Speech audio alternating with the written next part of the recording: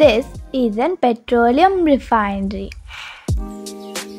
First, this is the crude tank where untreated crude oil is stored. The next one is heater. Heater is used to transfer heat generated from petroleum products. The next one is crude unit. Separation of oils occurs here depending on their weight. First, we have gasoline, naphtha, kerosene, diesel, heavy oil. Reformer. Naphtha is obtained here.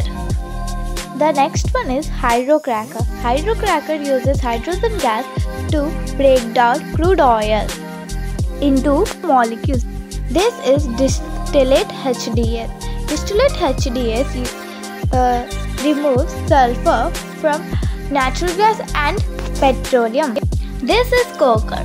Coker converts residual oil from the distillate HDS into low molecules like hydrogen gas, naphtha, petroleum coke, etc.